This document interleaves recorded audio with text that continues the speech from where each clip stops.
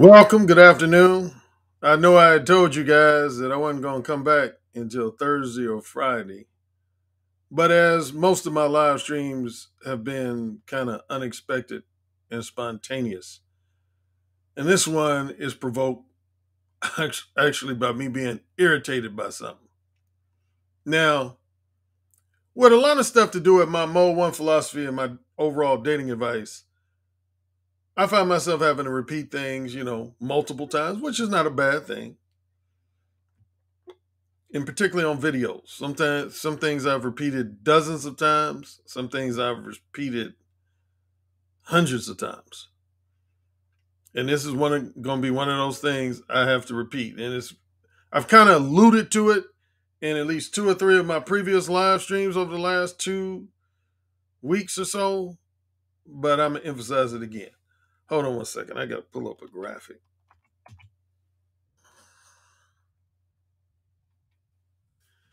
Boom, boom, boom, boom, boom, boom, boom, boom.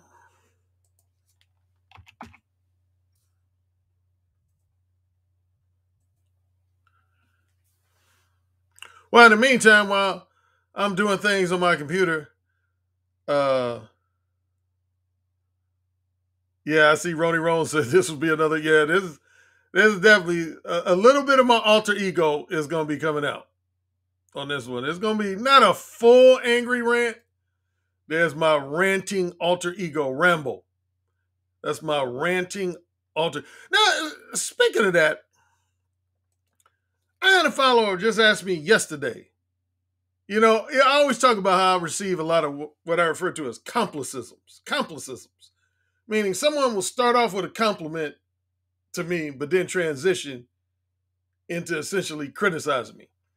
And one guy, he said, Alan, I've been following you on YouTube for at least 3 years. And he said, man, a lot of your videos I find are just, fully packed with good knowledge, wisdom, insight, and advice. But he said, if I have one criticism of you, you seem a bit reactive. You seem a bit reactive, and I could have swore that part of being Mode 1 was not being reactive to like women's criticisms, insults, negative opinions, etc. But you seem to feel compelled to respond to just about everyone who offers a negative critique of your Mode 1 approach and various aspects of your advice. Why is that? Why in your books do you tell guys essentially not to be reactive? But here on YouTube, you seem to be very reactive. And honestly, that was a fair question. I didn't get offended by that question. It's a fair question. And since this guy said he's been following me for at least 3 years, that would go back to 2018.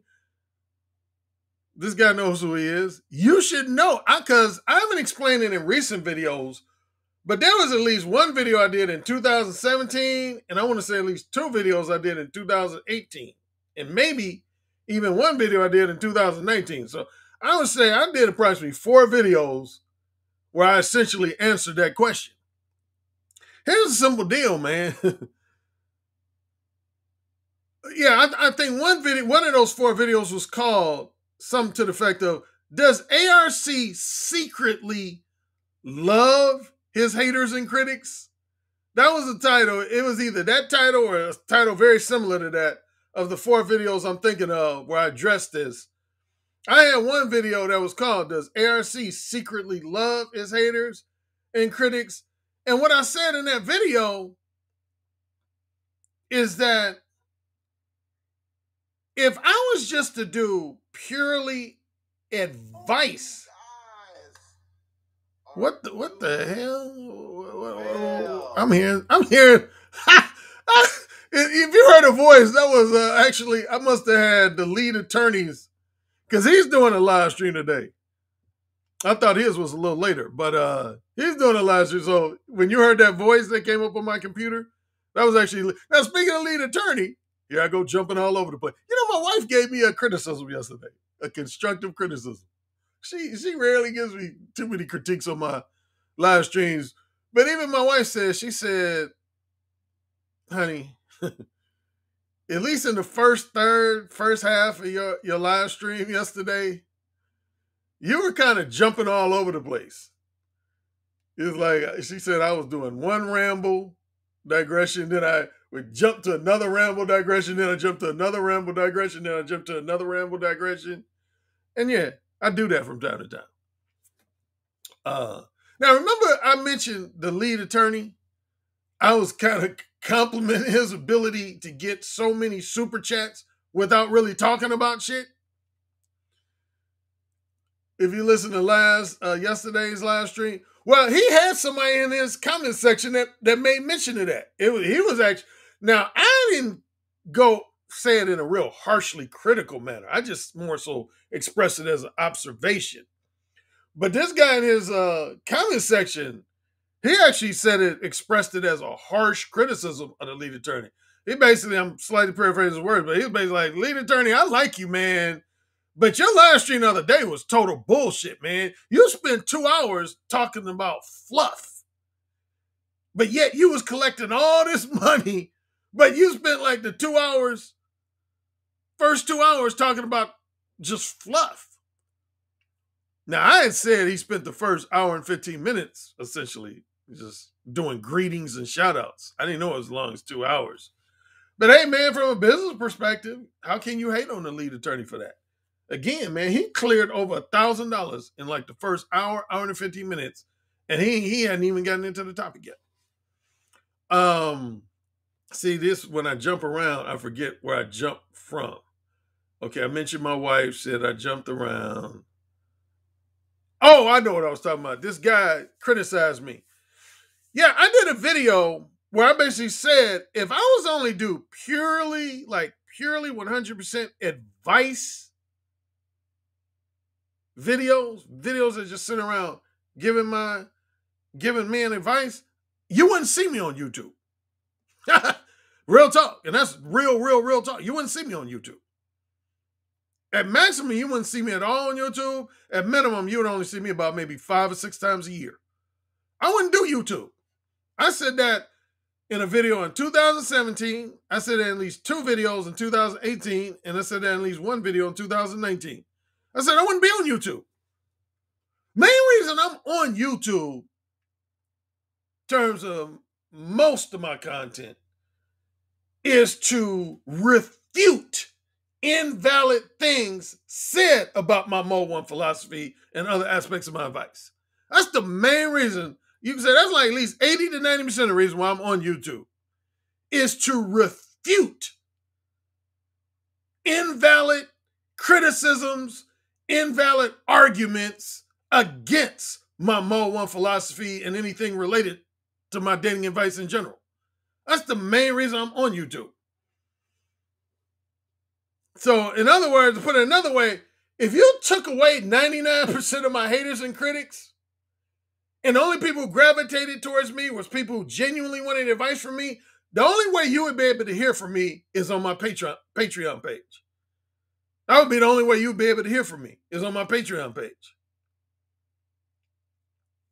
So, let me see who I got in the chat room. I don't have many people. This is one of my smallest amounts, but I just started. But man, I only got like 45 people in here. Okay, I see Boy. I got to put on my reading light. See Boy Breezy. Say, yo, what's up? AT. My homegirl, Deanna Barnes.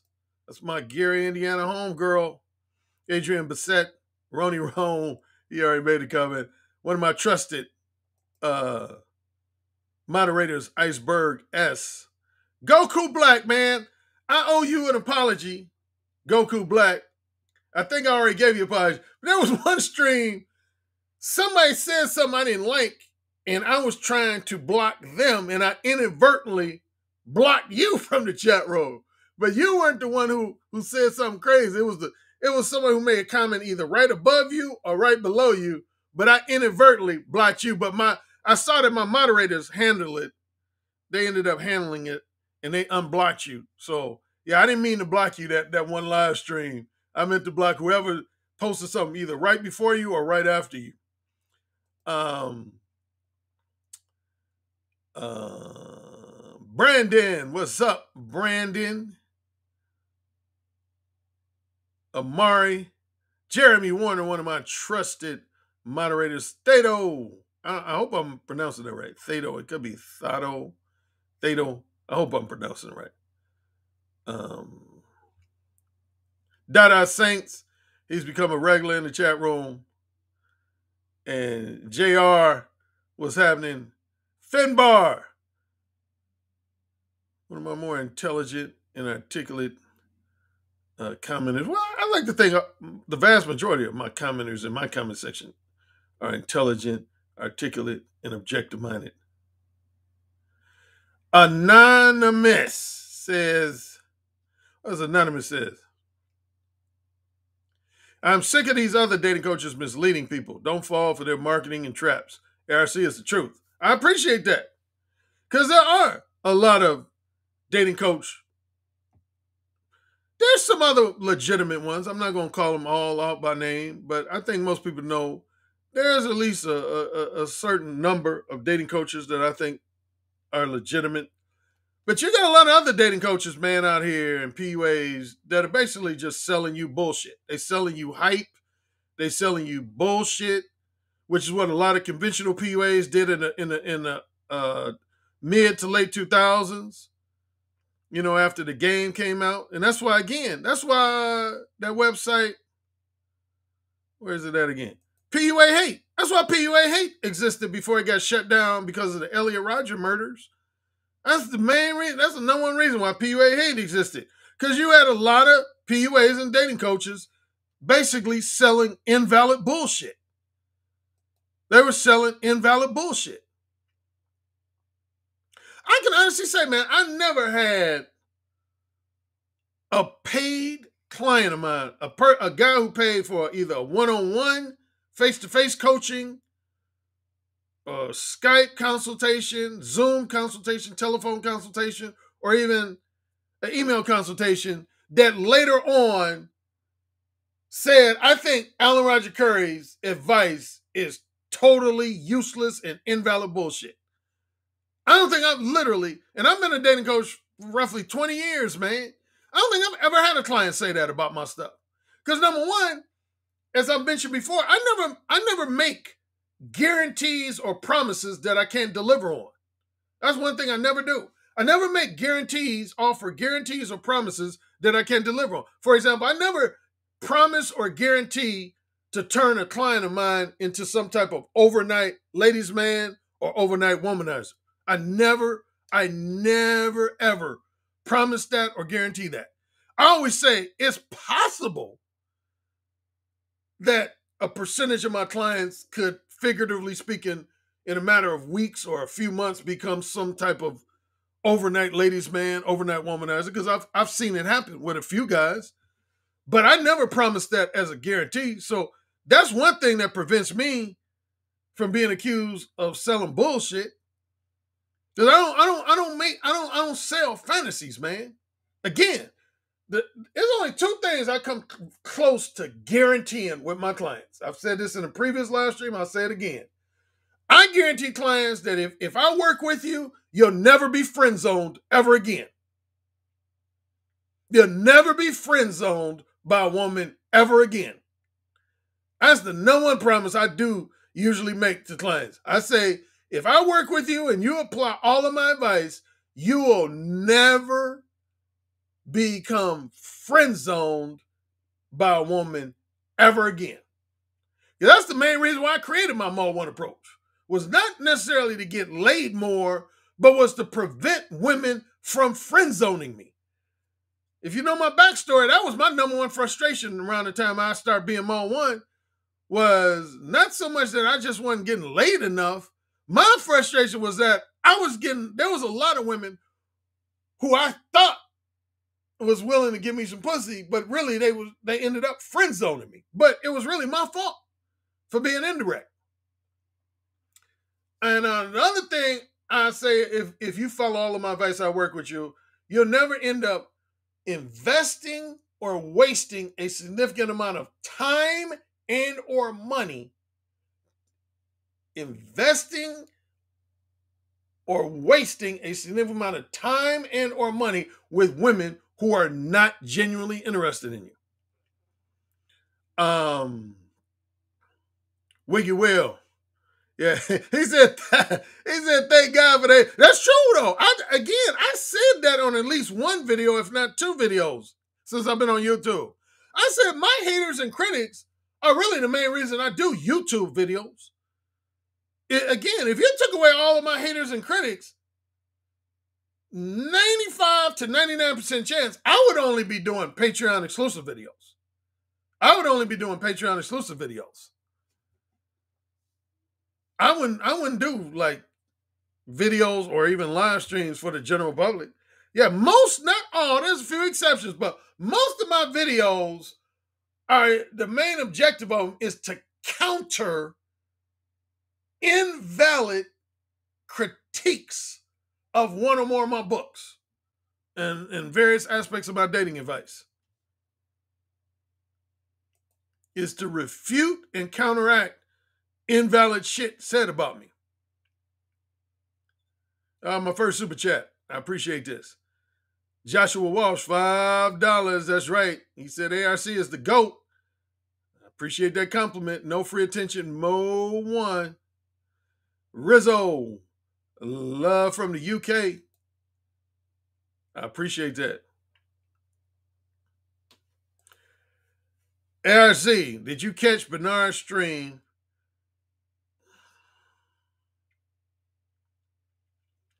For now, Mel, I'm going to say no comment, man. I'm going to say no comment.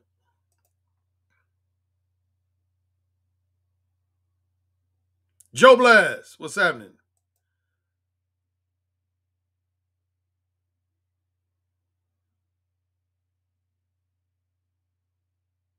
Yeah, I've seen this, Goku. I've seen this. There's a lot of guys who are either in the manosphere or they're peripheral around the manosphere that instead of calling themselves a dating coach, they call themselves a social skills improvement coach or just simply a self-improvement coach. They don't call themselves specifically a dating coach. They call themselves either a social skills improvement coach or just generally a self-improvement coach. You know, I'll be honest, and I've mentioned this before. I've had some people who have criticized me for calling myself a dating coach. I've had some people that have criticized me for calling myself a dating coach. It wasn't in a real harsh manner, but like I can think of at least two guys, one was white and one was black, that actually in a very mild way, one guy did it almost in a lighthearted way. I'll tell you the two guys. I'll go ahead and mention their names. One was some of you guys might be familiar with this guy. He was a former co-speaker of mine at the 21 convention, and most people consider him the number one protege of Rollo Tomasi, and that's a guy who goes by the name Richard Cooper. He has a channel called Entrepreneurs in Cars, and he did like at least 2 interviews with me, maybe even 3. Yeah, back in 2017, 2018, I did a minimum of 2 interviews with him. And I want to say I might have done as many as 3. And during one of those interviews, he said, Alan, can I tell you something, man, without you getting offended? I said, go for it. He said, man, I know you use the title dating coach, but he said, I don't think you're a dating coach. He said, I really don't. I said, okay. He said, here's my thing, man. He said, because you said on a number of your videos that if your objective is casual sex, you don't even go out on dates, which is true. He said, when your objective is casual sex, you said a number of times that you don't even go out on dates. So he said that's one reason why I would say, how can you call yourself a dating coach when you're not really advising guys what to do on a date? He said, when I hear the term dating coach, I tend to assume that that person is going to give me advice on what to do on a date. He said, you don't really give much advice on what to do on a date. He said, this is how I see you. He said, you're more of a verbal seduction and kinky dirty talk coach. That's how I see you. I see you as a guy whose main specialty is verbal seduction and kinky dirty talk. And he says, that's how I kind of refer to you as, like, if I'm talking to people who follow me, I'll say Alan Roger Currie, the verbal seduction coach, the verbal seduction and kinky dirty talk coach. He said, because that's where I think you have the highest area of expertise and the best advice is when it comes to stuff related to verbal seduction and kinky dirty talk. But he said dating in general, he said, again, you don't really give guys advice on what to do on like a dinner date or lunch date or a movie date. So because of that, he said, I feel funny calling you a dating coach. And then again, I didn't take offense to that assessment of his. And one other person who said almost the same thing was the controversial black male YouTuber Mumia Obsidian Ali. He said that back in I think it was 2018. I think it was the same year that Richard Cooper said it. He said that during one of his live streams. He said, I don't know why people call Alan Roger Currie a dating coach. He said, he's not a dating coach. He's not. He said, I don't care what anybody says. He said, Alan Roger Currie is not a dating coach. He said, among other reasons, he said he doesn't really tell you like what clothes to put on if you're going out on a date with women, what type of restaurants to go to if you're going out on a date, what type of activities to do on the various dates. He said Alan Roger Currie doesn't really give you any of that type of advice. He said, now here's where I'll compliment Alan Roger Currie. He said, when it comes to anything related to verbal communication, conversation skills, he said Alan Roger Currie clearly knows what the fuck he's talking about. He said Alan Roger Currie in that area clearly knows what he's talking about. He knows every aspect of verbal communications and conversations, to improving your conversation skills with women, and stuff like verbal seduction and talking dirty to women. He says he knows his shit in that area. I never take nothing away from him in that area. But he said just overall dating, he said Alan Roger Currie is not really, he doesn't really give you a lot of advice compared to other people about just the overall nature of dating. So those are two guys who Ryan Harris said, by the way, you should write a whole book on dirty talk. What? Moderators, I'm almost tempted to have you ban Ryan Harris. Obviously.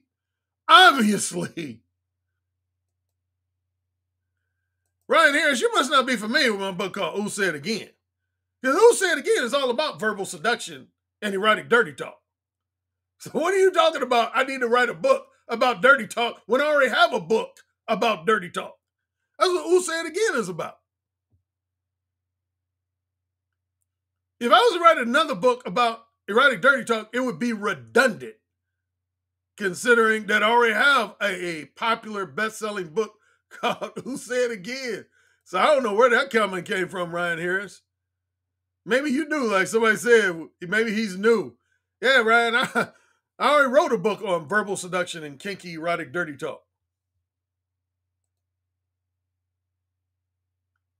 Iceberg said, Alan, he might be new, so I'll let him slide. Yeah, Ryan got to be new, man, because everybody knows I already got a book out there about that. Now, off the subject, here's what I want to show real quick. Everybody knows I'm a proud husband and a proud father of a son. I'm a proud husband, which some people thought I would never have that title. In my early years, I think a lot of my followers and supporters didn't think they would ever hear me use the title of husband. A lot of guys thought I was going to be a womanizing bachelor for the rest of my life.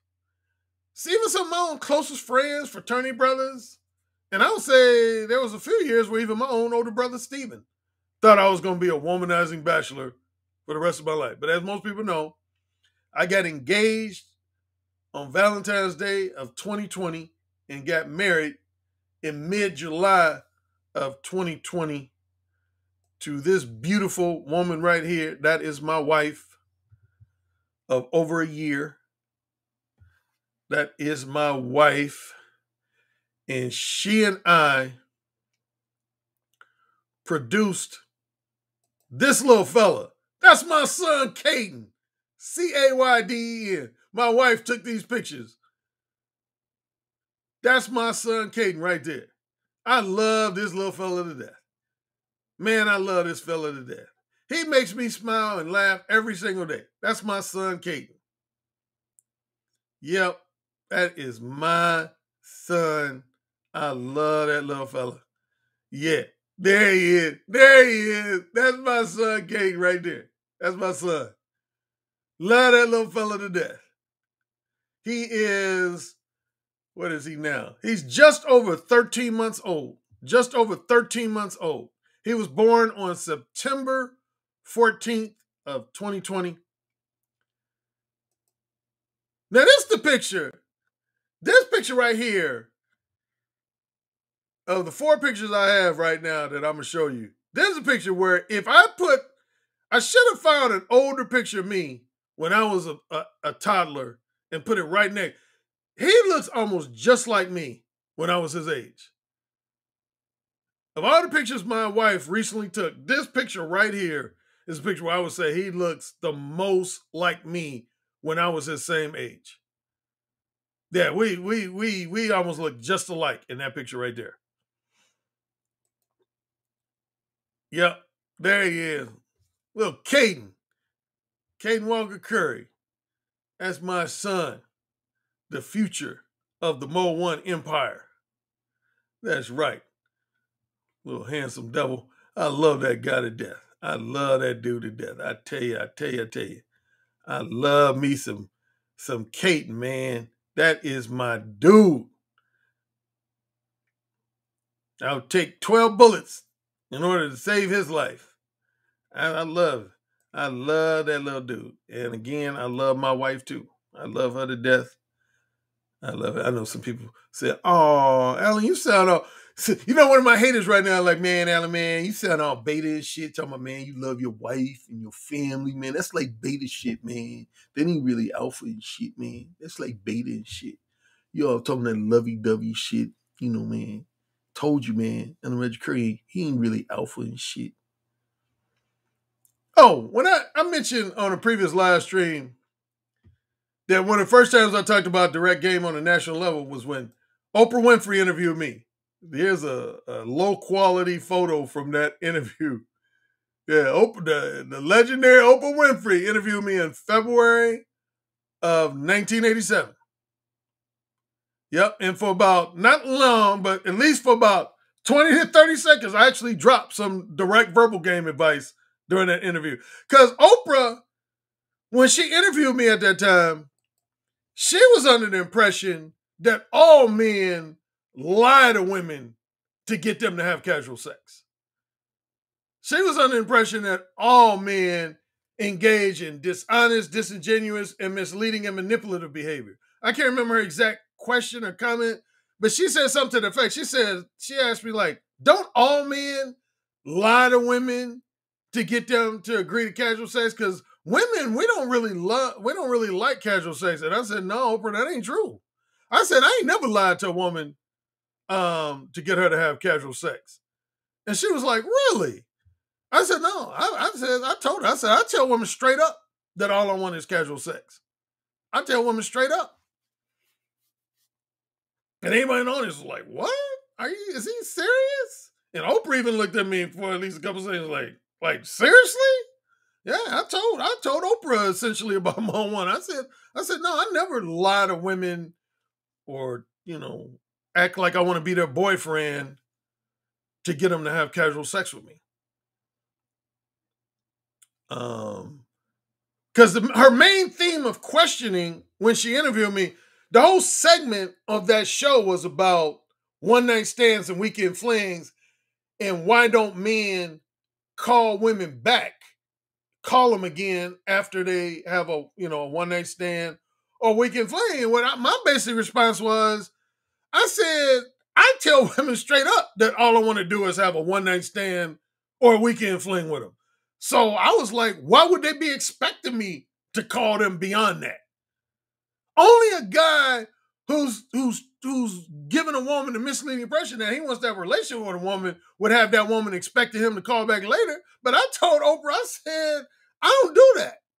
So that was, you can say, taking my first time on a national level dropping direct verbal game.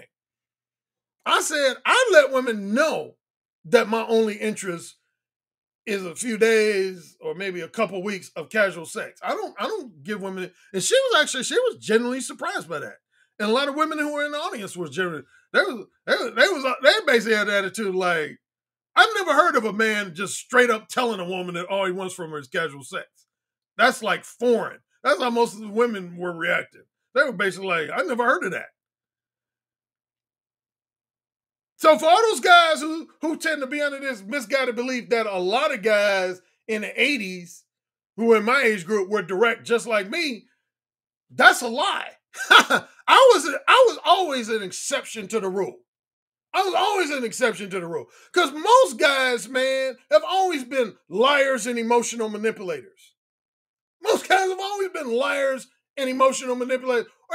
Or at minimum, if they weren't liars and emotional manipulators, at minimum, they were vague and ambiguous, which of course is what I call mode 2.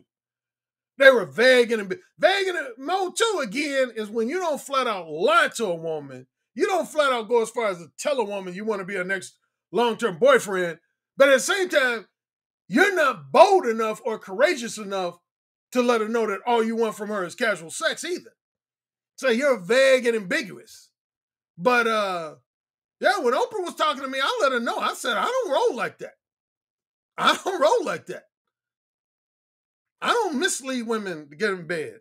Because how old was I at that time? Because I didn't start being my one until I was like 21. I was like 21 and a half. That interview, when Oprah interviewed, that was in February of 87. So that was right before my 24th birthday. Yeah, that was about a month. That interview happened about a month before my 24th birthday. But yeah, that was the first time you could say I technically was dropping some direct verbal game wisdom on a national level, was when Oprah Winfrey interviewed me. Yeah, in February. Yeah, I had that audience cracking up, man. I had them cracking up, man. They found a lot of stuff I said funny. I was mixing in humor with just bold truth. I mixed in humor with bold truth.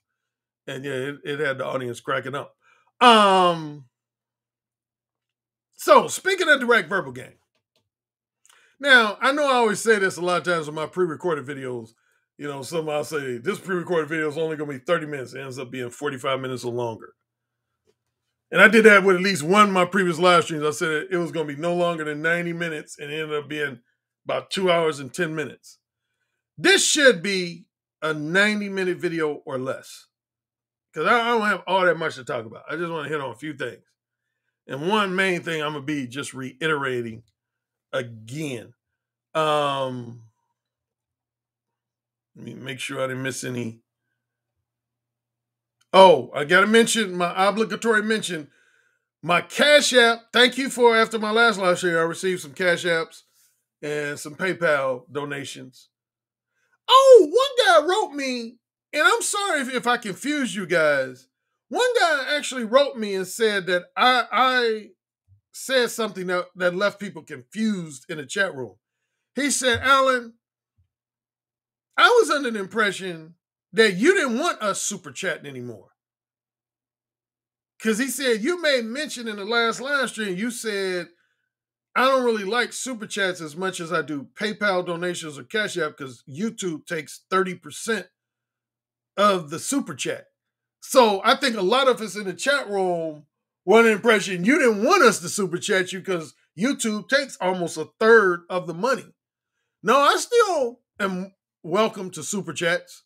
I still am welcome to super chats. But yeah, the other ways to donate money during the live stream or right after the live stream, I have the Cash App in my description section, in my PayPal link, in my moderators, they can even put it in the chat room. But yeah, I wanted to clear that up. I don't have an aversion to super chats, but what I said is the truth. Yeah, YouTube, I don't get 100% of my super chat money. Yeah, YouTube takes, I think is, if I'm not mistaken, I'm not 100% sure, but I think it's roughly 30%. Yeah, they take 30% of my YouTube money. So if I was to get $1,000 for one live stream in super chat earnings, YouTube would pocket $300 of that $1,000, and I would pocket $700. That's how it works. Yeah,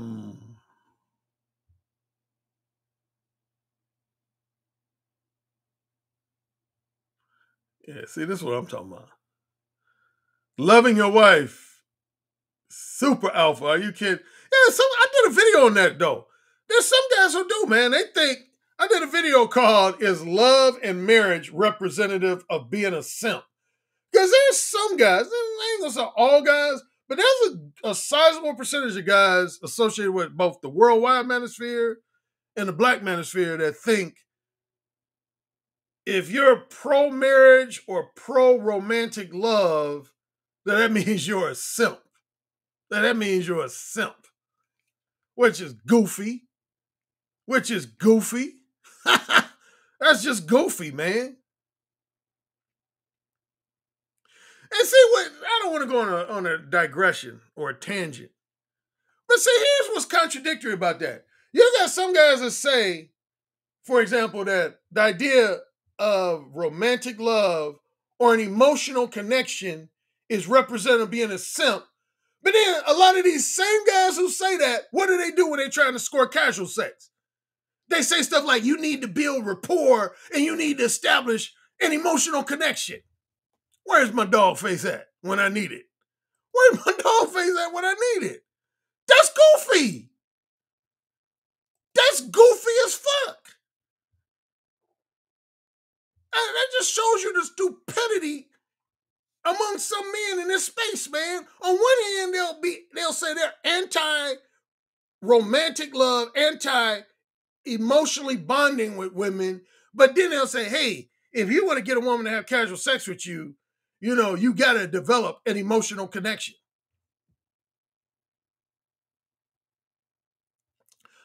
For the meantime, I don't try to develop an emotional connection with any woman that I just casually want to fuck. Ever. Ever in my life. Ever. Ever. I ain't never attempted to build rapport or connect with a woman emotionally when I knew my objective was casual sex. I tell women straight up, I'm just trying to fuck you.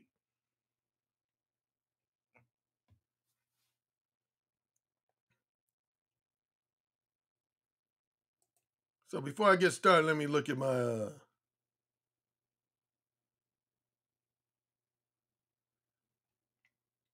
I didn't know that Paul was in here.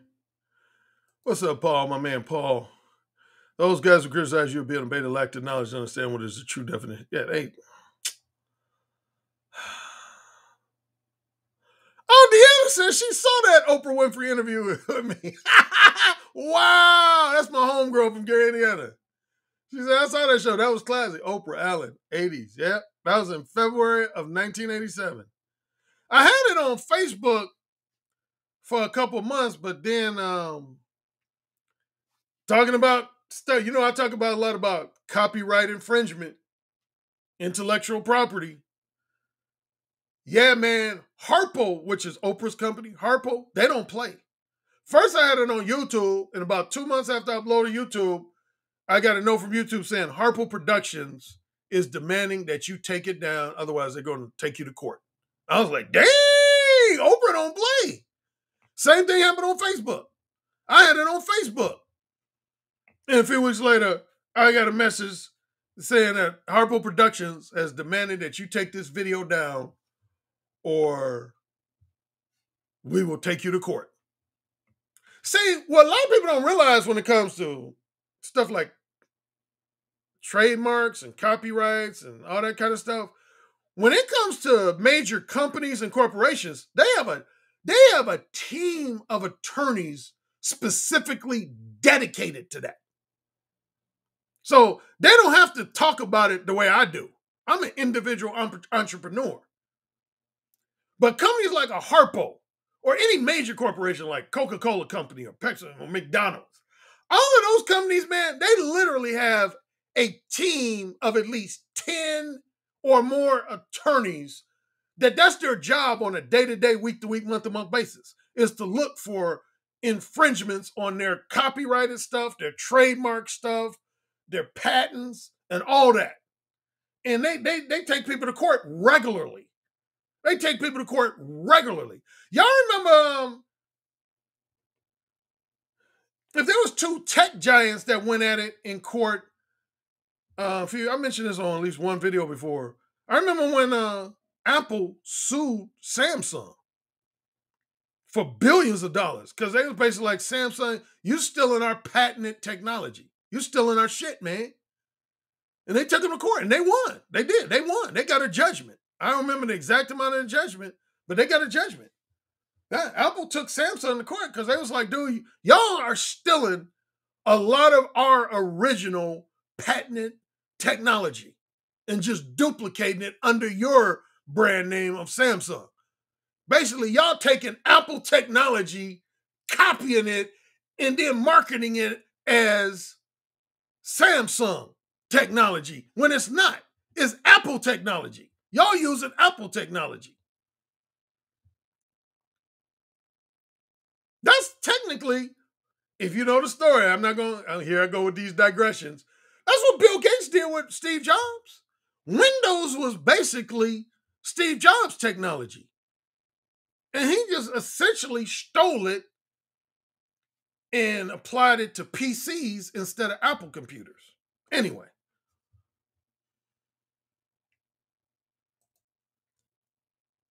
Steven, $4.99. Thank you. The gift that keeps on giving. Alan Roger Currie live stream. Mode 1.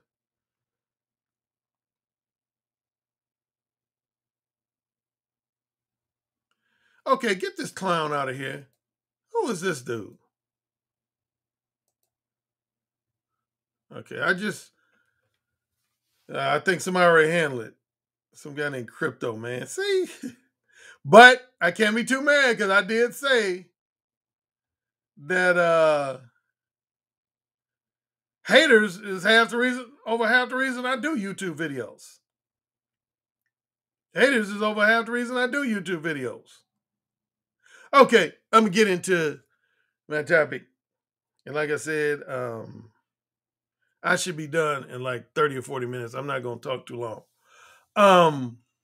As you see by the title, and for a lot of y'all, this is going to be, I'm going to just forewarn you, it's going to be ultra competitive. Repetitive. It's going to be ultra repetitive.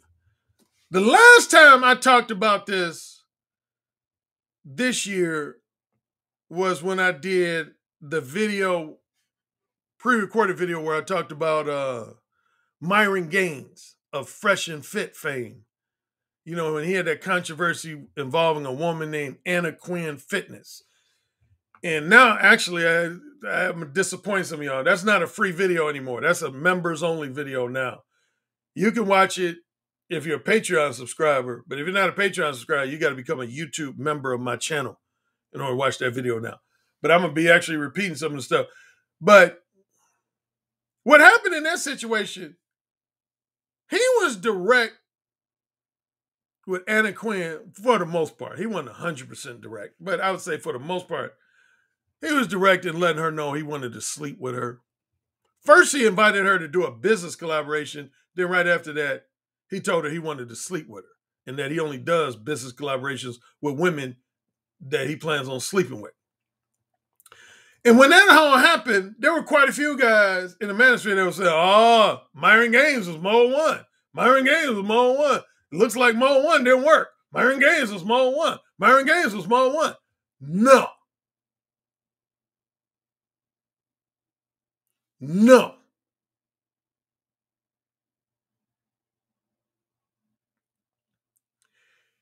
Here's what I'm sick of, and this happened as recently as either last night or early this morning. Somebody was talking about something to do with text game. Remember, I was talking about how some dating coaches have areas of expertise that I don't when I was talking about collaborations. Well, I'll tell you one area I don't really hardly talk about at all is what's commonly known as text game. See, there's different forms of game. There's different forms of game.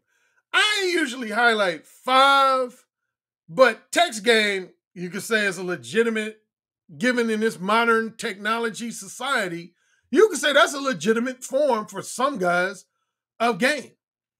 Here would be the 3 forms of nonverbal game I've emphasized. The 3 main forms of nonverbal game would be looks game,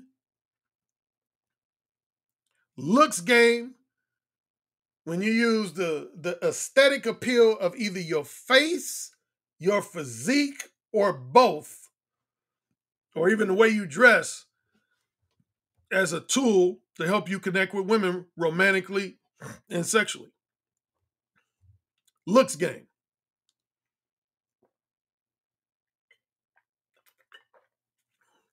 I know my fellow dating coach, Ron Wills, he emphasizes what's known as body game a lot, which is a subcategory of looks game. Yeah, he emphasizes body game, which is the emphasis more on the physique, the appeal of your physique than the appeal of your face, would be called body game. And a lot of other dating coaches, PUAs who have a background usually in like health and fitness, personal training, usually emphasize body game. And I was mentioning on previous live stream, I only touch on stuff related to looks game like occasionally. That is not a major area of my expertise, is looks game. I touch on that occasionally, but I don't really touch on looks game. Another form of nonverbal game is money and status game. Money and status game. Now, technically, I'm going to be honest with you. This is just my own personal opinion. I don't really look at tricking as being representative of having game. I don't really look at being a sugar daddy as being representative of having game. So for Alan Roger Currie individually, I don't really believe in the idea of money game. Or even, for that matter, fame and status game. Fame and status game. But among a lot of people in general, a lot of people in the ministry in general do acknowledge wealth as being a form of game and fame and status as being a form of game. Now, this is a form of game I do emphasize in my one-on-one face-to-face coaching sessions. What's commonly called sub-communication. Sub-communications. Some people, a lot of black men, they don't use that term. They use masculine energy game. That's what most black men call sub-communication, is masculine energy game or vibe. Sexual vibe game is another term I've heard for sub-communication. Yeah, among black guys, I've heard both masculine energy game, or some black guys call that sexual vibe. Sexual vibe game. But yeah, the number one time I emphasize like nonverbal, like your demeanor, your disposition, and just your nonverbal energy in the company of a woman is primarily in my one-on-one face-to-face coaching sessions. Then so now there's at least two, three, maybe even four additional forms of nonverbal game, and I mentioned one already. Text game. Text game would fall under the category of nonverbal because it's not spoken. Text game would technically fall in the category, it would be a subcategory of nonverbal game. Using drugs and alcohol, which I don't approve of, because in today's society, that's a form of date rape. But if you were to use drugs or alcohol to get a woman in bed, that would be a form of nonverbal game. And what else? Oh, just overpowering a woman physically, which is also illegal. That's essentially rape or date rape. Groping a woman and physically overpowering her, that would be a form of nonverbal game. But I don't mention it because it's unethical and basically illegal. So those are the various forms of non-verbal game. And then there's two forms of verbal game, of course, which is direct verbal game and indirect verbal game. Direct verbal game and indirect verbal game. Now, if everybody's familiar, of course, with my four modes of verbal, emphasis on the word verbal, if everybody's familiar with my four modes of verbal communication, they know I have two modes under each category. The two modes that are representative of indirect verbal game would be mode 2 and mode 3. Mode 2 and mode 3. Anytime you're exhibiting some variation of mode 2 behavior or some variation of mode 3 behavior, that means you're employing indirect verbal game. That means you're employing indirect verbal game with a woman. And on the flip side, anytime you're exhibiting some variation of mode 1 behavior or mode 4 behavior, mode 1 behavior or mode 4 behavior, that's representative of direct verbal game. That's representative of direct verbal game. Now let me bring up my registered trademarks where I have that trademark, the four modes of verbal. Hey, now I lost it. Oh, here it is. Okay, you see it on there. These are my registered trademarks. One of them is the four modes. Now, does that say the four modes, simply the four modes of communication? Nope. Does that say the four modes of written communication? Nope. Does that say the four modes of sexual communication? Nope. The four modes of sub-communication? Nope. It says the four modes of verbal communication. Four modes of verbal communication. Get it, got it good. Here's the problem, man, with a lot of people. This has been going on literally. Some stuff is just almost a YouTube thing. Some stuff that people say that irritates me didn't happen before I got on YouTube. It's almost exclusively a YouTube thing. This is something that's even been happening even before I got on YouTube. So this is not just exclusively a YouTube thing. It really kind of relates to a criticism I received on one of my live streams from a guy. Speaking of my registered trademarks, it's what caused me 2 live streams ago to bring up those registered trademarks. Because I had a guy write me after, not my last live stream, the live stream before that. I had a guy write me and he said, Alan, he said, you act like you personally invented or created the concept of direct verbal game. He said there were other guys before you who were using direct verbal game. I'm sure guys were using direct verbal game for centuries. And I don't argue with that.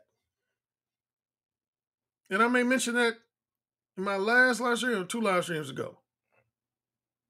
But here's where he fucked up. On that point, that's actually valid. I was inspired by a guy, a fictional character in a porn movie that was using direct verbal game. So I know direct verbal game existed before me. So when you say direct verbal game in general existed before me, I can't argue with that. That's valid.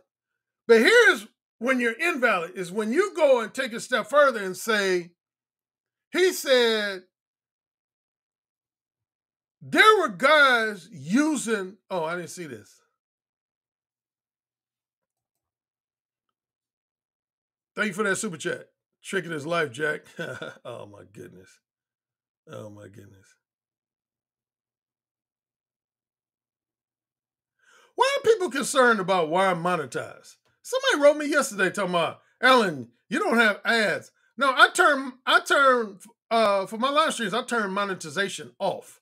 I'm monetized in the sense that I can receive super chats. But if you're talking about monetization in form of ads, most of the time I turn monetization off because when I turned it on, I always end up getting a note from YouTube saying your videos had too much profanity and sexually explicit language in it. So they'll say either we can't put any ads on there or we can only put adult-oriented ads. So, but a lot of people are concerned with me being monetized. I had a guy just yesterday write me, asking me, Black Wolf. First time I see them in my, thank you, Black Wolf. Ain't seen you in a while, man. You've been AWOL. Good to see you in my chat room, man. I appreciate it. Oh, this old brother. Here you go. Even though he ain't that much older than me because I'm 58 myself. Look at him. He's a character. This guy's a character. Watch out for him. He's a character. Okay. Back to my topic. People say I get distracted with the chat room, so I can't get too distracted with the chat room because people see it's damned if you do, damned if you don't. If I totally ignore the chat room, people say, well, man, what's the point of having live streams, man? You ain't interacting with people in real time. What's the point of having a live stream, man? You might as well have a pre-recorded video if you ain't gonna be interacting with us in real time, man. Then when I interact with the chat room, people say, hey, man, I didn't come here to see you, giving shout outs and talking to people in the chat room, man. I want to hear the content. Damned if you do, damned if you don't. Cashmere Black with the $4.99.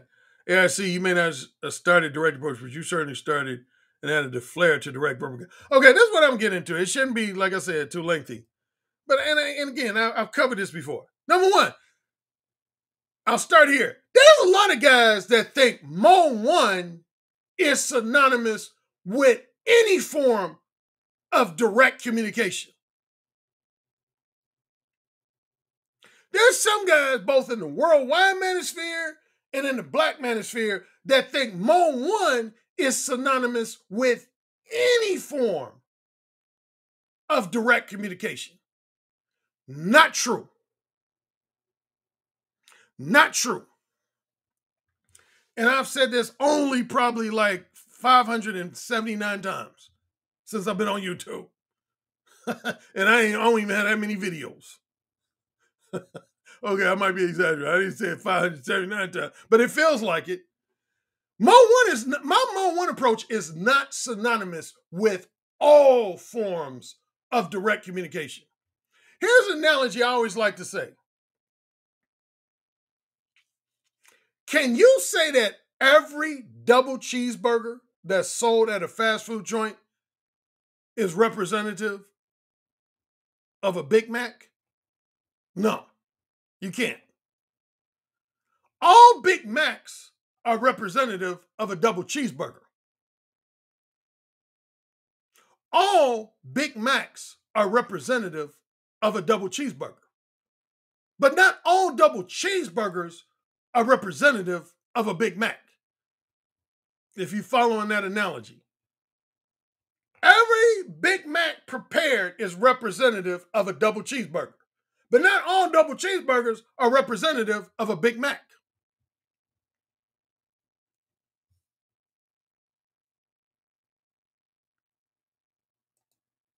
Another super chat from Black Wolf. Sorry for being AWOL. OG just got a new job. Been working nonstop for the last 2 months. Okay. Thanks for the update, man. Hope everything's well with you. Yeah, man. Black Wolf is a super cool young brother.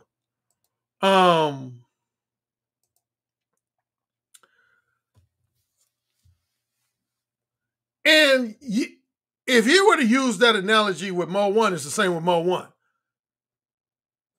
Every form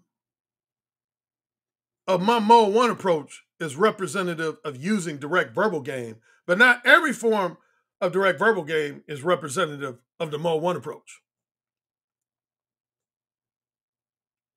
I'll start here. First, I'm going to start, since I mentioned text game, because that's kind of what provoked this. Somebody was talking about texting a woman on a live stream or a podcast or something, and somebody in the chat room I saw said, "Yeah, be Mo 1." Being direct with a woman in written form is not representative of being Mo 1. And again, the last time I said this was when I was talking about the whole Myron Gaines situation. And I've said it a number of times before. Written game, if you're talking to a woman through email, text message, social media messages, all that type of stuff, is that representative of upfront, straightforwardly honest communication? Period. Yes. Is it representative of Mo 1? No. Matter of fact, speaking of upfront, straightforward, that's probably one of my more overlooked books. I published that in April of 2009. April 2009. See, here's the deal. This book you see on the screen, Upfront and Straightforward, that book is just solely and specifically about being verbally direct, which is the major component of Mo 1, but it's not the only component of Mo 1. And I pointed this out a number of times. Being verbally direct is the number one component and main component of Mo 1, but it's not the only component of Mo 1. First, I want to switch on verbal versus nonverbal. Yeah, if you texted, like, let's say you had a guy who texted a woman and said, "I want to fuck you." Some people say, "Oh, that dude was Mo 1." No, he wasn't. He was he was direct. He was upfront and straightforward, which is, again, the title of that book. He was upfront and straightforward, but he wasn't Mo 1. Mo 1 centers on being verbally direct, meaning you talking to a woman either face-to-face, over the phone, through Skype, or some other type of video app, something like that. That's verbal. When you're speaking your words with your mouth, verbal. That's Mo 1. Anything in written form is not Mo 1. Again, you can categorize that as being direct and upfront and straightforward, but you couldn't categorize it as being Mo 1. Mo 1 is verbal, verbal, verbal. And that's the biggest reason why I said when Myron Gaines sent that message to that woman, Anna Quinn, I said he was not Mo 1 because it wasn't verbal, man. It wasn't verbal. That's the whole reason I do one-on-one face-to-face coaching with clients, is to help them with their verbal communication. I don't do one-on-one face-to-face coaching sessions with clients to help them with their written communication. Shit, I could do that through an email consultation. Why would I ever need to do either a Skype, Zoom, or telephone consultation, or even more so, a one-on-one face-to-face coaching session to help someone with their written game? I could do that. I could accomplish that through an email consultation, which is my most inexpensive form of coaching. I can help them do that, and I don't concentrate on what's known nowadays as text game. Now, there are some PUAs and dating coaches that do concentrate on text game, and more power to them. That's not an area of expertise of mine. That is, when I deal with women in my life before I got married, the only time I used text messages was to either set up a face-to-face interaction or to set up a phone call for the near future. One of those two. The only time I used text message or written communication was to set up either a face-to-face meeting with that woman Or if the woman lived out of town and I wasn't able to see her in the near future face to face, to set up a phone conversation. That's the only time I used written game, man. When I was single, before I got married. That's the only time I used like stuff like text message and shit. I never had lengthy conversations with women through like text messages and shit.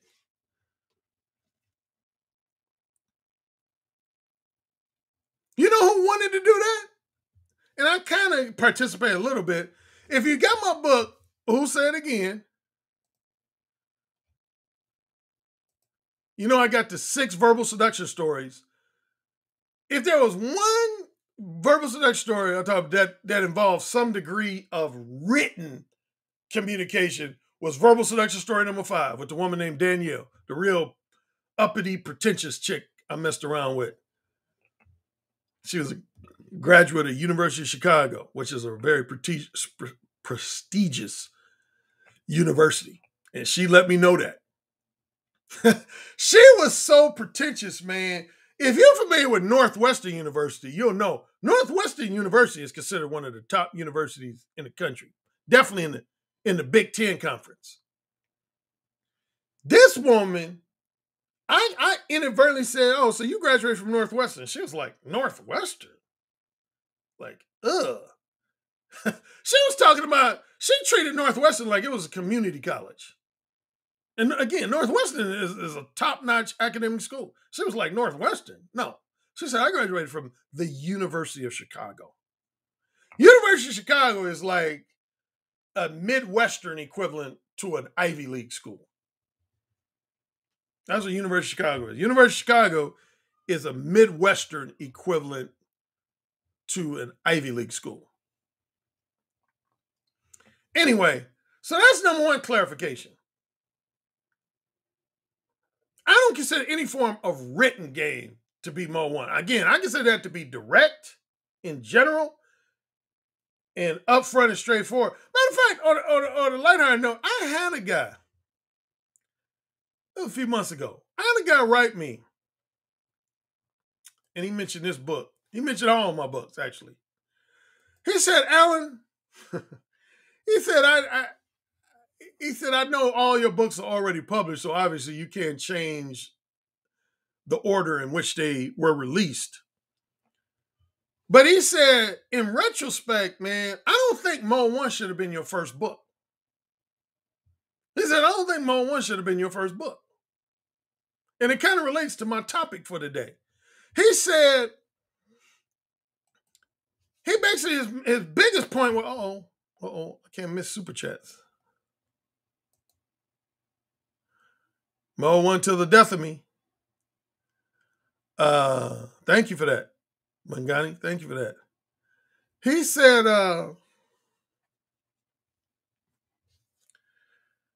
just like I was a few minutes ago, I was saying, Mo 1 involves more than just being verbally direct. That's the main component of Mo 1, but that's not the only component of Mo 1. And this guy wrote me, it was a few months ago, he said, Alan, here's the order which guys should read your books. And I know it's probably not going to be the same order that you promote, which is probably in line with how, when you released each of your books. But he said, this is how I see it being most effective. He said, Mo 1 shouldn't be the first book guys read. He said, I really believe that. Mo 1 should not be, believe it or not, the first book that guys read. He said, the first book that guys should read is your book, Upfront and Straightforward. And not too many guys even mention that book. Because see, in audiobook form, if you're on my Mo 1 audiobook,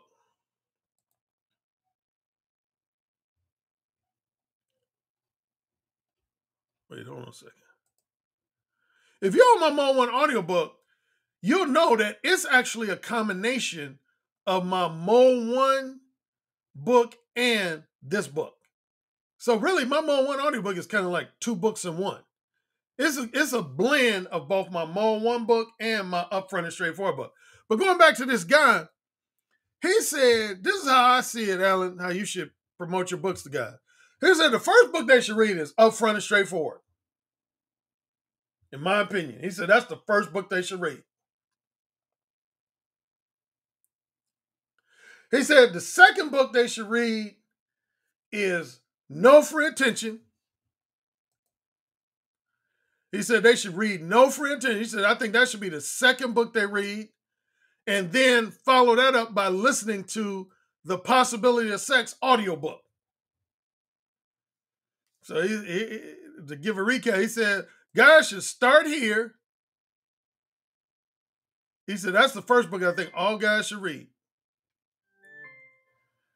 Then he said the second book they should read is No Free Attention, and immediately follow that up with the audiobook version of The Possibility of Sex. He said, and then they should listen to the Ooh Say It Again audiobook.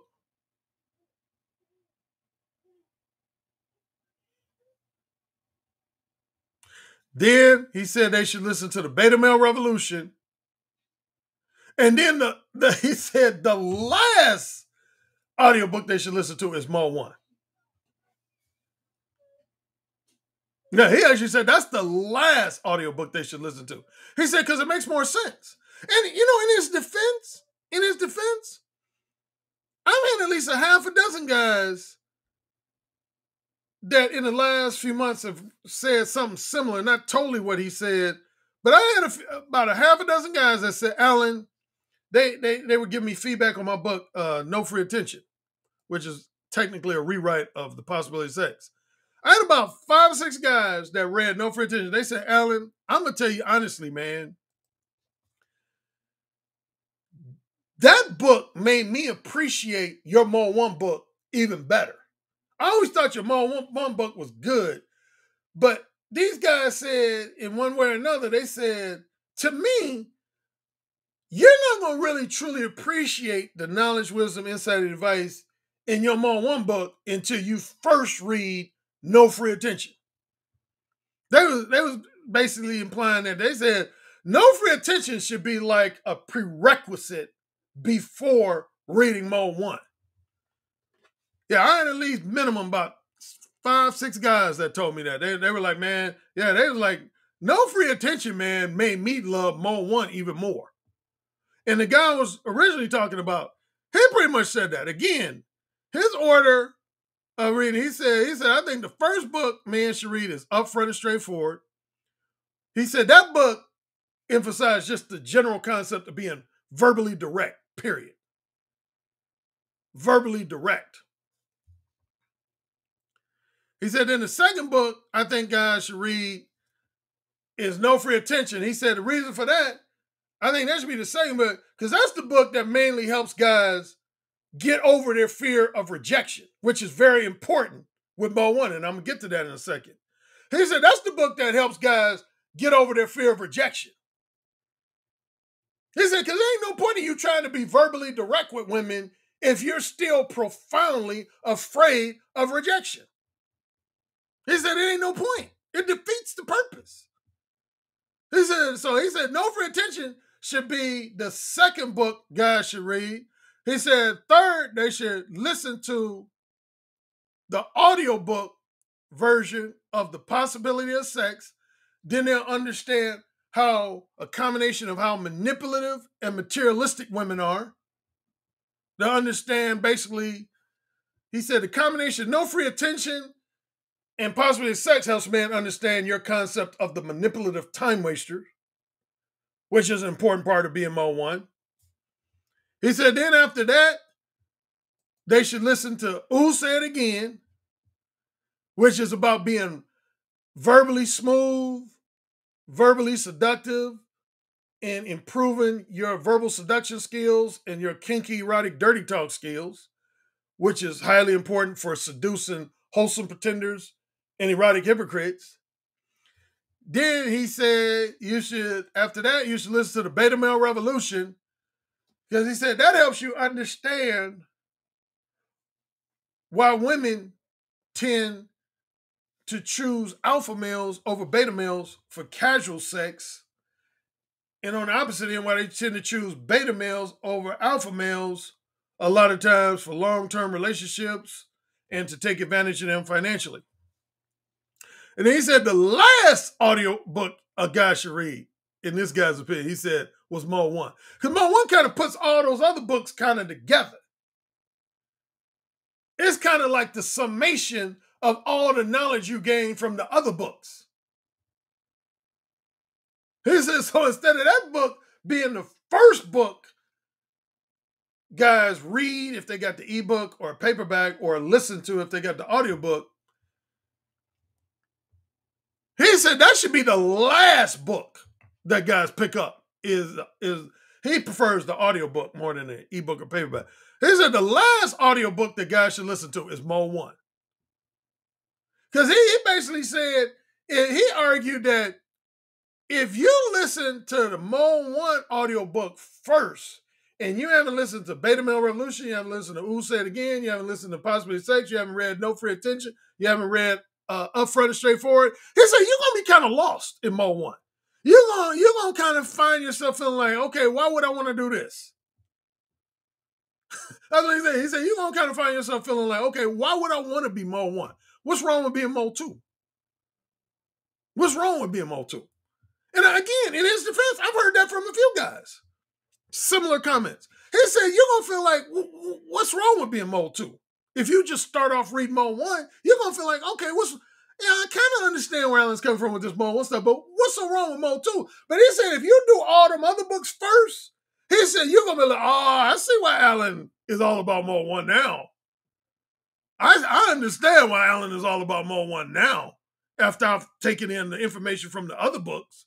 I totally understand why Alan is only about being Mo 1. Totally understand it.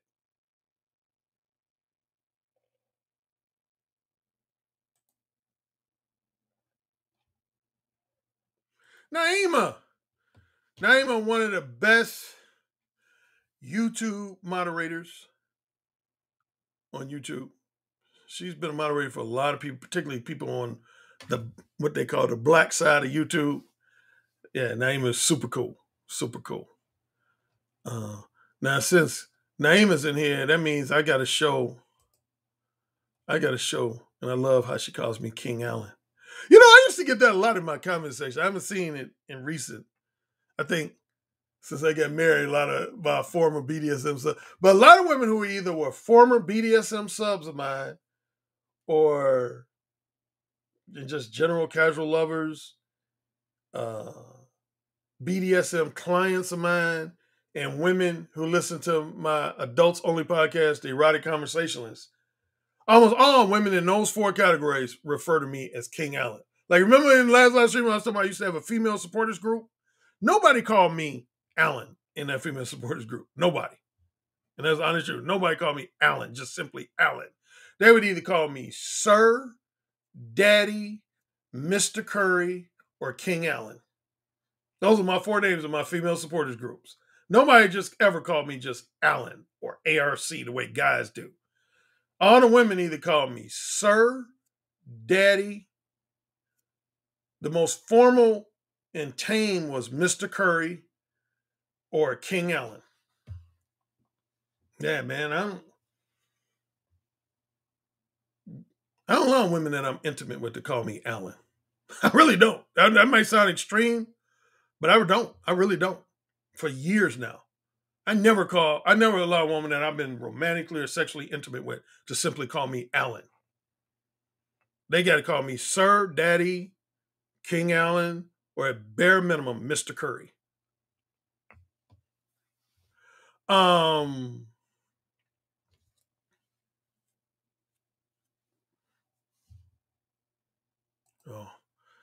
Yeah, the brother here got strong BDSM Dom game, man. I'm strong with my BDSM Dom game. That's the next book that a lot of guys want me to write. A lot of guys who want me to write another book, they want me to write a book about being a BDSM Dom, man. But yeah, that's one of my forms of domination. It's real. That's a minor form of domination, just, having a woman call you Sir or Daddy. But yeah, I can't remember the last time I had sex with a woman that just called me Alan. Yeah, I would almost literally, and I'm not even joking here, I would almost have to go back to like high school to think of the last woman I was intimate with that just regularly called me like Alan. Starting with my college days, man, I mentioned this in the previous live stream. When I watched Talk Dirty to Me Part 2, not the original Talk Dirty, the original, but the sequel. Starting with when I saw Talk Dirty to Me Part 2, from literally almost from that day forward, I made every woman I fuck call me sir. Every woman I fuck, either in some cases not even fuck. Women who I've had phone sex with. I would say next to physical sex, phone sex. Pretty much every woman I've had phone sex with has never called me just Alan. Again, they either call me Sir, Daddy, Mr. Currie, or King Allen. One of those four. Going back to my direct talk. See, y'all distracted me in the chat room. No, I'm trying to make sure I don't miss any super chats. Well, I lied. I said this wasn't going to be no more than 90 minutes. Now I made a liar of myself, because in about 5 minutes, it's going to be the 90-minute mark. In about 5 minutes, it's going to be the 90-minute mark. Going back to my main point. Again, to reemphasize it. Not all forms of direct verbal game are representative of Mode 1. Because Mode 1 is not simply about being direct, or it's not even simply about being verbally direct. And I'm going to give you at least 2 or 3 examples, and then I'm going to wrap up and close shop. Here's the most obvious example. Here's probably the most glaring and obvious example within the context of just my own books. Here's the most glaring example. Read what this says. Okay, direct verbal game represents any time you approach a woman, initiate a conversation with her, and you verbally communicate to that woman exactly why you decided to approach her and initiate a conversation with her, and you proceed to verbally communicate to the woman specifically why you're interested in sharing her company in the near and or distant future. Dating coach Alan Roger Curry's Mode 1 approach is a specific brand, emphasis on that, is a specific brand and form of direct verbal game. Mode 4 behavior, which is also included in Curry's books, is another form of verbally direct behavior, but it has connotations of underlying anger, antagonism, bitterness, resentment, and misogyny. Drops mic. I'll give you a couple examples. Let's say you went up to a woman and you said, damn, you got to be the ugliest bitch I ever seen in my life. Is that or is that not being verbally bold and verbally direct with a woman? If you went up to a woman and said, damn, you got to be the ugliest woman I ever seen in my life. That's very verbally bold to say that to a woman. That's very verbally direct to say that to a woman. But is that Mode 1? Fuck no. Fuck no. Nobody can ever call that Mode 1. That's an insult. That's a verbally bold, verbally direct insult. Anytime you're insulting a woman, it automatically is not Mode 1. That's number one. Anytime you're issuing any type of insult or harsh, opinionated criticism towards a woman, like let's say you went up to a woman, you said, damn, you got the flattest butt I've ever seen in my life. Or damn, you got the smallest titties of any woman I've seen in my life. Is that verbally bold? Yeah, that's verbally bold. Is that verbally direct? Yeah, that's verbally direct. Is that Mode 1? No. Nope, that's not Mode 1. Because you're insulting the woman. You're criticizing a woman. Mode 1 ain't got nothing to do with harshly criticizing a woman or insulting a woman. That's not Mode 1. That would be Mode 4. See, the similarity between Mode 4 and Mode 1, if there's at least one similarity, is the verbally bold, verbally direct component. The verbally bold, verbally direct component. That's shared by both Mode 1 and Mode 4. Anytime you exhibit either Mode 1 or Mode 4, you're being verbally bold and verbally direct. But beyond that, in terms of what's actually coming out your mouth, is what separates them. Again, Mode 4 centers around things like harsh, negative opinions of someone, insults of someone. You being very verbally aggressive, combination of verbally aggressive and verbally antagonistic. See, That's mode 4. Like a good example in one of my seduction stories, verbal seduction story number 1, which is my most prominent of the 6, is remember the point where the woman was taunting me and I looked at her in the eyes and I said, bitch, shut the fuck up. I just simply said, bitch, shut the fuck up. Was that mode 1? No. No. That was mode 4. And I say that in the book. That's mode 4. Telling a woman, bitch, shut the fuck up is not mode 1. That's mode 4. I was angry. Anytime, like I said, you have connotations of anger in your voice and in what you're saying, that's not mode 1, man. That's not mode 1. That's mode 4. I lightheartedly call mode 4 the evil twin to mode 1. That's what I like to call mode 4. I lightheartedly call it the evil twin to mode 1. So that's one example of that where you could be being verbally bold and verbally direct, but you're not mode 1.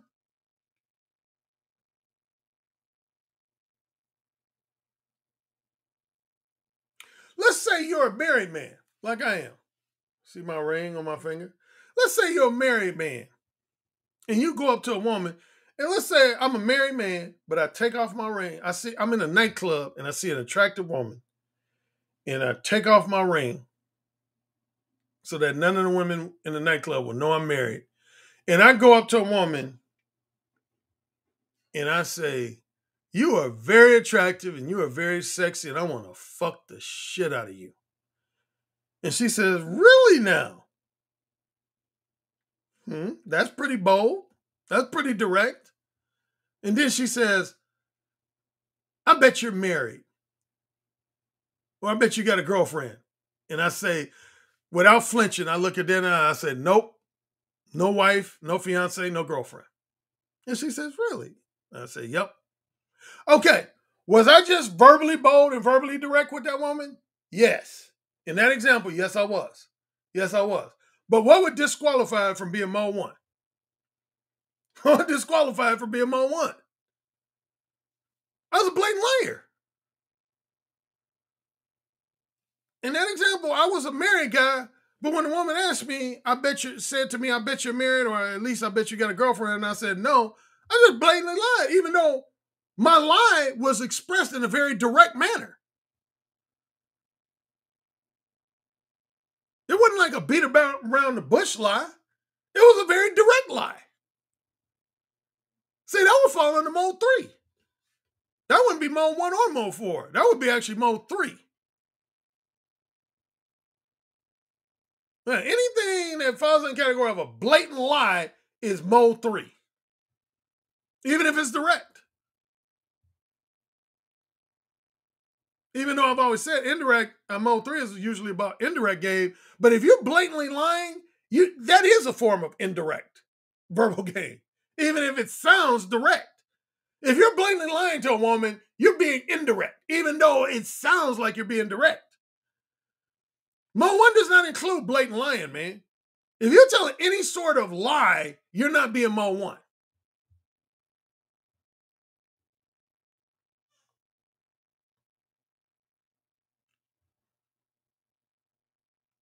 Another thing is confidence. Your level of confidence and self-assurance. And this relates to the sub-communication part, your demeanor and disposition. This is one of the reasons why I get paid, and if I say so myself, I get paid a lot of money for my one-on-one face-to-face coaching. Because realistically, if my one was just solely and specifically about being verbally direct, I wouldn't make much money off of one-on-one face-to-face coaching.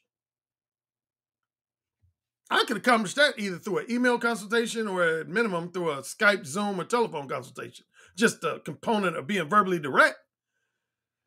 This relates to a story I've mentioned on a couple of videos around, I think 2013. There was this video right here on YouTube that went viral called something to the effect of asking 100 women for sex at the beach.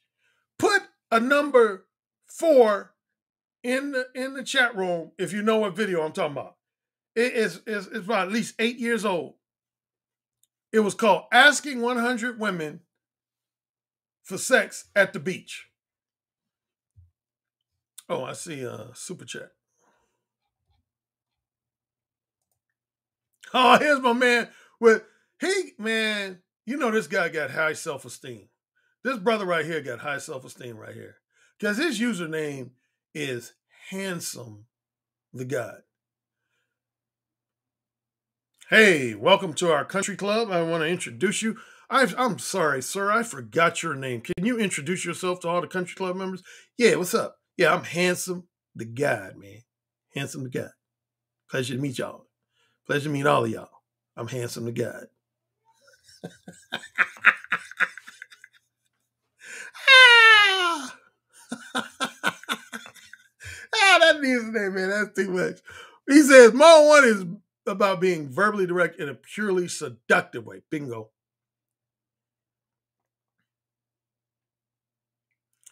Yeah. But yeah, there was a video that came out. It was this Caucasian guy. He was mainly a prankster. He wasn't any type of like PUA or dating coach. He was more of a prankster. Hey, that was his category. There's a lot of guys that have had videos, even a few women, that they basically categorize themselves as street pranksters.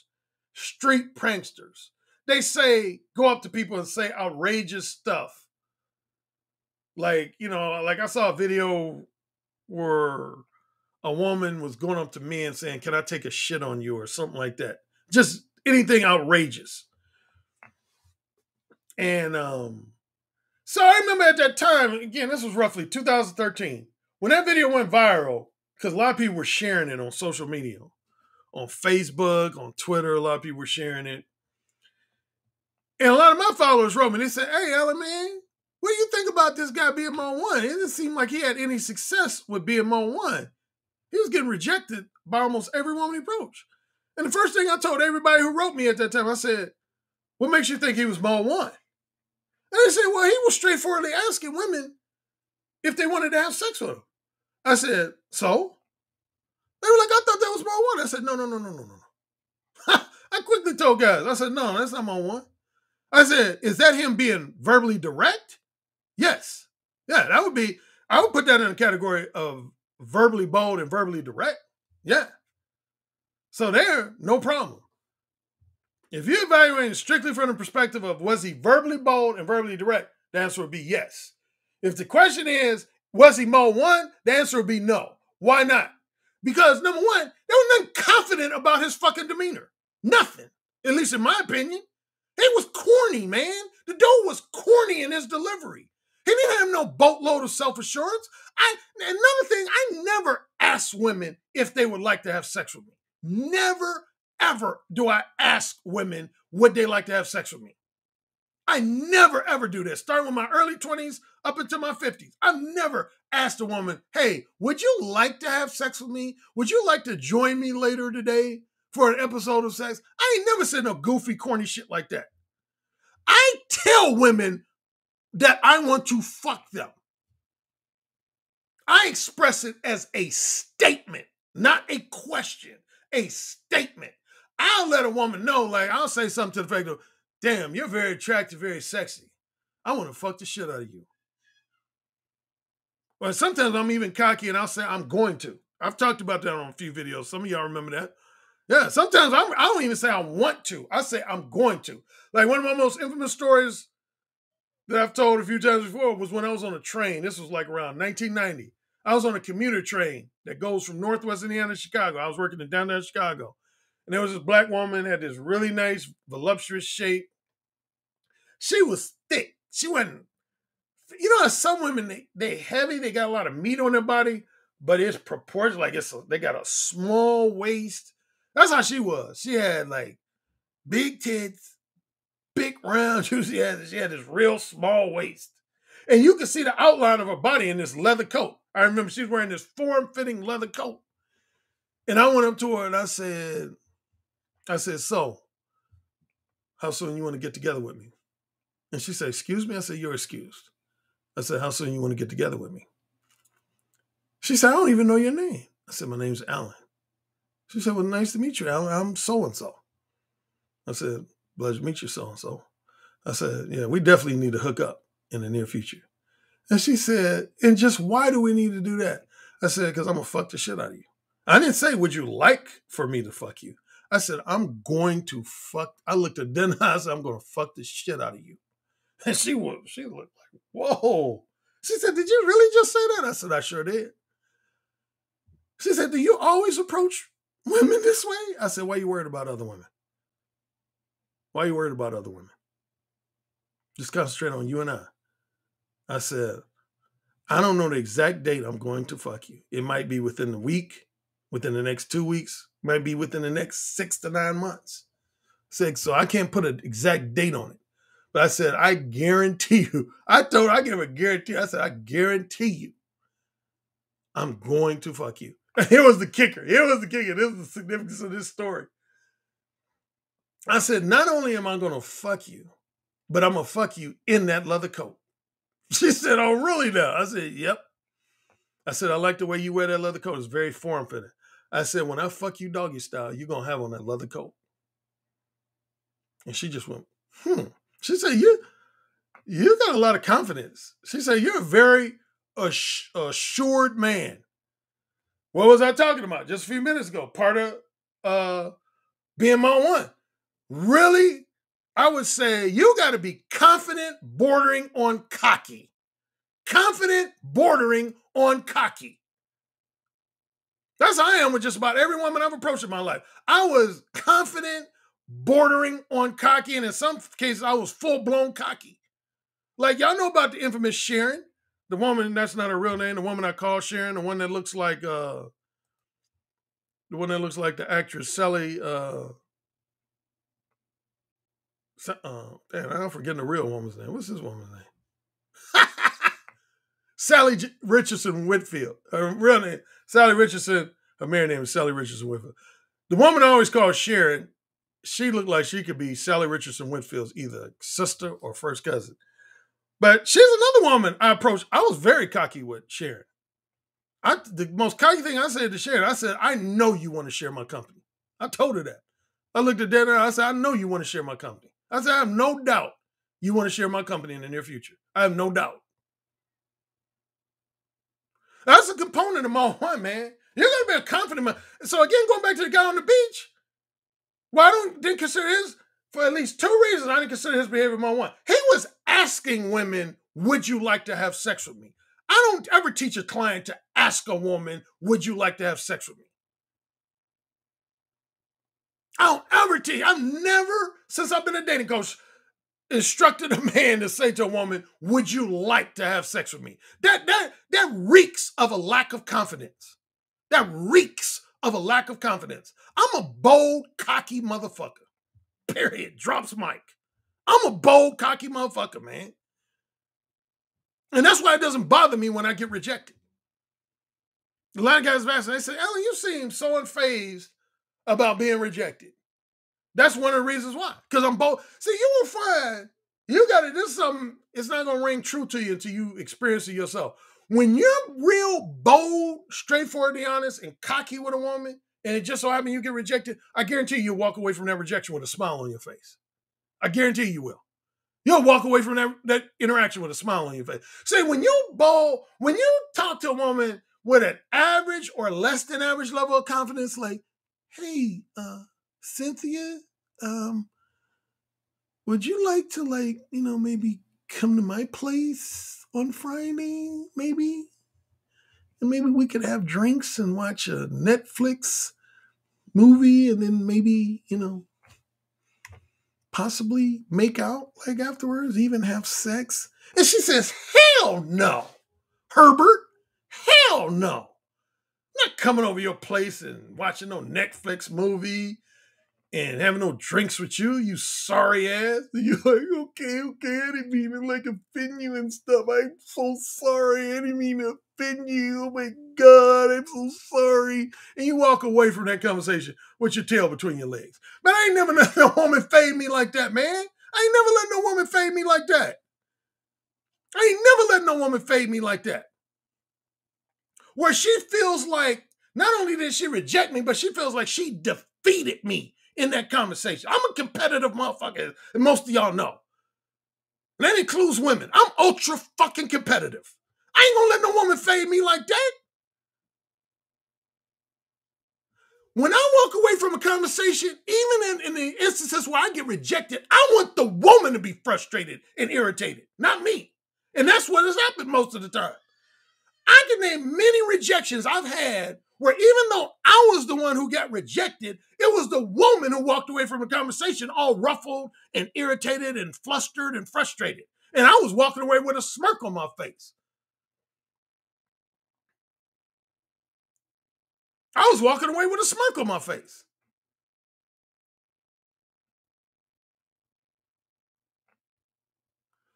So that's another component, man. I just mentioned a third, being unfazed by rejection, man. That's part of it. Remember when I was talking about with the guy who was recommending the order of books you should read?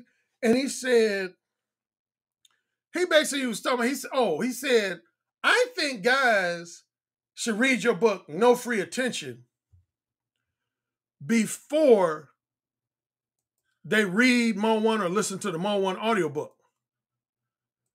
And he said the reason why is because No Free Attention does an excellent job of provoking men to examine their fear of rejection. He said, because if a man hasn't overcome his fear of rejection, he shouldn't even be trying to be Mo 1. It's a waste of his time. And it's true. It's true. If you haven't overcome your fear of rejection, you shouldn't even be trying. That's why when I work with clients, that's the first thing I usually tackle. Like when I do consultations and coaching sessions, I would say that's usually, there are few exceptions here and there, but with most men, that's usually my step number one, is helping a man overcome his fear of rejection. Yeah, if you're really phased, if rejection profoundly affects you in a negative way, you're never going to have success with Mo 1. I've always said on frequent videos, I said that's my number one strength as a seducer, as a verbal seducer. I don't give a fuck about rejection, man. I could have 10 women reject me in a row and wouldn't faze me not one bit. Not one bit. I could have 10 women reject me back to back to back to back to back. Wouldn't faze me in the least. Could give a fuck. And I guarantee you at least half of them women, related to what I said a few minutes ago, would leave the conversation feeling irritated and frustrated, not me. Because I'm a bold, cocky motherfucker, man. I believe I'm the shit. Yeah, I said it. Quote me on it. When I talk to women, particularly when I was younger, even still to this day, but definitely when I was in my 20s and 30s, every woman I talked to, in my mind, I believe I was the shit. I was like handsome to God. The arrogance of his username. That was my level of cockiness. And I don't want to say arrogance because I don't like that word. But that was my level of cockiness, man. I felt like whenever I talk to a woman that, hey, you talking to a dude who's a motherfucker. You ain't talking to no average Joe Schmo type dude. You talking to one of the baddest motherfuckers you gonna ever meet in your life. I never actually would say that to a woman, but that was my underlying attitude when I would talk to women. Like yeah, Sharon, that's how I talked to her. This was a woman who was used to dating like millionaires and professional athletes and entertainment industry. I talked to her like, I am the baddest motherfucker you will ever meet in your life. I ain't saying everybody gotta be super duper duper cocky. Maybe that doesn't fit with your personality, but you gotta at minimum have an above average level of confidence. Confidence just simply means a combination of two things. I did a video on confidence. Confidence means you have enough motivation to take action, number one. You have enough motivation to take the action to approach a woman, initiate a conversation with her, and speak your mind. And number two, when you do speak to a woman and express your desires, interests, and intentions, you have positive expectations that she's going to reciprocate. You don't know for a fact, but at least that's your expectation, is that she's going to reciprocate your desires, interests, and intentions. So to wrap it all up, Mo 1 is definitely representative of direct verbal game, but not all direct verbal game is representative of Mo 1. I've seen guys call stuff Mo 1 Where I'm like, that wasn't mode 1. In some cases, it was mode 4. In other cases, it might not have been mode 4, but it just wasn't mode 1. For one of the reasons I've already talked about. Here are the 3 main components. There might even be a few more than this, but here are what I call the 3 main components of mode 1. Component number 1 is being upfront, specific, and straightforwardly honest. Keyword honest. Straightforwardly honest with women in a manner that is bold, I would say more specifically, verbally bold, unapologetic, and highly self-assured. All the things I talked about. All the things I talked about in this live stream. That's the main component of mode 1. It's being upfront, specific, and straightforwardly honest with women in a manner that is verbally bold, unapologetic, and very confident and highly self-assured. That's the main component of mode 1, but that's not the only component. A secondary component of mode 1 is what I talk about in my book. I call it egotistical indifference. I say in mode 1, you got to reach a point of egotism. What that simply means, that's a simple formal way of saying you got to reach a point where rejection does not faze you. Criticisms from women don't faze you. Insults from women don't faze you. Harsh rejections don't faze you. You're able to laugh them off. That's a secondary component of mode 1. You got to get to the point where you're totally unfazed by women's harsh, subjective criticism, personal jabs, and opinionated insults, and their quick, straightforward, abrupt rejections. And then the third component specifically relates to when you're dealing with a wholesome pretender or an erotic hypocrite. Now, when you're dealing with, say, a reciprocator, a rejecter, or a manipulative time waster, then only those first 2 components are important. Only those first 2 components are important. But this third component comes into play when you're dealing with wholesome pretenders and erotic hypocrites. And that would be developing and maintaining a certain level of charisma, persuasive charm, and seductive influence. What's commonly known as having a mouthpiece. And so you see in the bottom right, the 3 components. Mode 1 is the intersection of those 3 components. Mode 1 is the intersection of those 3 components.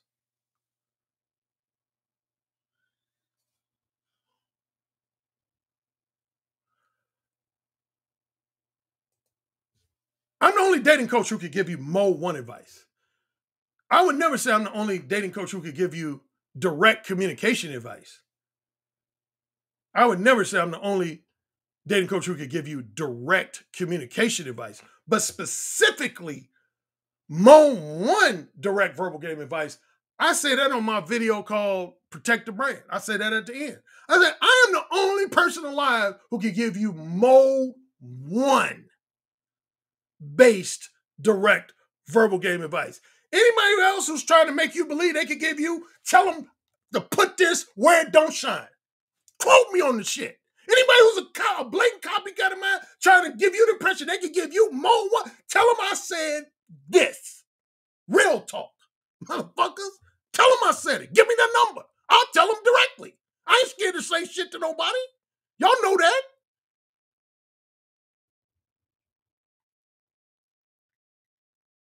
All these people fretting out here like they could get. I see one. There's at least one guy I could call out, but I'm not. But I did before. Y'all can go in my archives. I remember there was a guy on O'Shea was being interviewed by O'Shea Duke James. This was like 2 years ago or so, and he was talking about direct game versus indirect game. And instead of simply saying direct game and indirect game, he kept saying mode 1 versus indirect game. And I got irritated listening to that. Even O'Shea was trying to correct him. O'Shea interjected like 2 or 3 times, said, when you say mode 1, you know that's Alan Roger Currie's brand of direct game. Because he was describing mode 1 like mode 1 represented all forms of direct communication. No, it doesn't. No, it doesn't. That's like saying Big Macs represent all double cheeseburgers. No, it don't. Matter of fact, even at McDonald's, they have another burger called simply the double cheeseburger. They got a Big Mac and then they got another burger called simply the double cheeseburger. Like I started out with that analogy, man. Every Big Mac is representative of a double cheeseburger, but not all double cheeseburgers are representative of a McDonald's. You can only get a Big Mac from McDonald's. You can only get Mo 1 based direct verbal game advice from Alan Roger Currie. The GOAT, the king of verbal seduction and kinky erotic dirty talk. The godfather of direct verbal game, knowledge, wisdom, insight, and advice. You guys have a great day. Talk to you soon. Yes, sir. Say it again. Yes, sir. Who's the king? Alan, you're the king. Say it again. Alan, you're the king. You're dominating me. Say it again. Alan, you're dominating me right now. Mode 1. Mode 1. Daddy, can I go, please? You're the king. Say it again. Oh, you're the fucking king. Yes.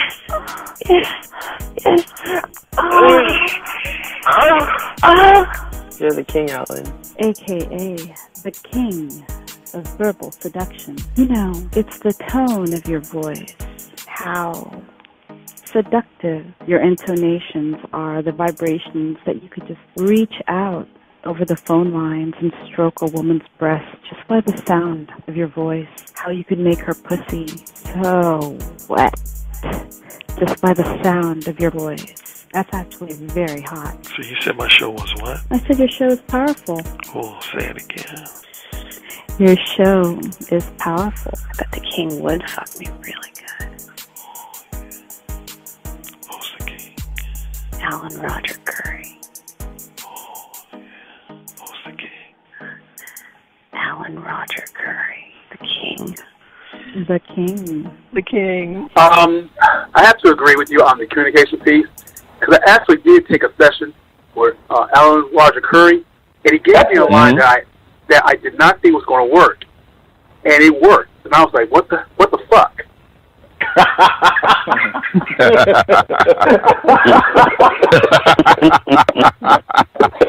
Oh my God! Currie guys, man, he's the master. He's the master of the verbal seduction. He got that communication piece down pat. It really worked. Yeah. It just simply worked, and I just didn't think it was going to work at all. Some guys have natural handles. Some guys have a better natural shot, but you can always improve your shot. And sex is damn sure something you can fucking learn. Look, dude, you want to learn how to talk better? I'm hiring Alan Roger Currie to get my dirty talk game on, because it's always been something I want to get better at. Verbal seduction, man. I'm like, clearly, this guy's the Michael Jordan of seduction. Like, you know, come on now.